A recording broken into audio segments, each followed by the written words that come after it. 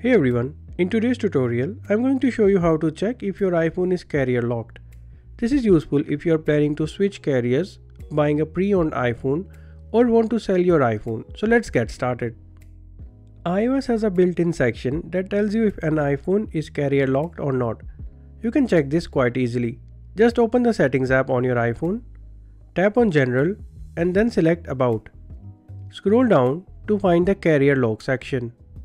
If it says no SIM restrictions, your iPhone is unlocked. If you see a carrier name or a text saying SIM locked, then your iPhone is locked to that carrier. This is the quickest way to check if your iPhone is carrier locked or unlocked.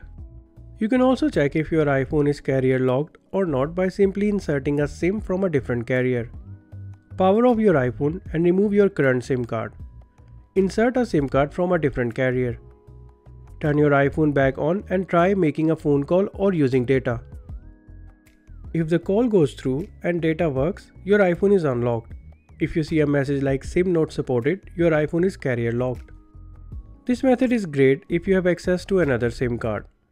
In addition to this, you can use online IMEI checker tools that will tell you if an iPhone is carrier locked or not. We are not recommending any particular service, nor we have tested them. You can search on the web to find a reliable service to check if your iPhone is carrier locked. If you are unsure, you can contact your carrier and ask them to check your iPhone's unlock status. Some carriers also allow you to check your unlock status on their website. And that's it. Now you know how to check if your iPhone is carrier locked. If this video helped you out, be sure to like, subscribe and hit the bell icon for more iPhone tips. Thanks for watching and I will catch you in the next video.